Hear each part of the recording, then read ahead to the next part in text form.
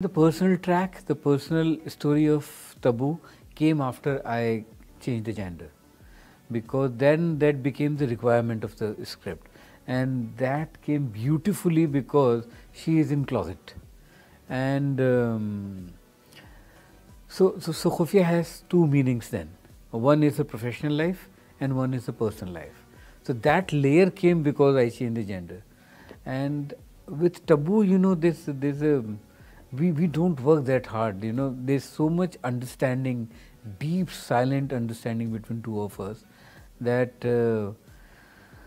we know how much she is going to prepare, and she knows that what kind of prep I am looking for. And if I have something specific, I tell her. If she has something specific to tell me, she tells me. So it's a very deep bonding and understanding, and you know, touch wood, you know, it's visible in our Khufiya also.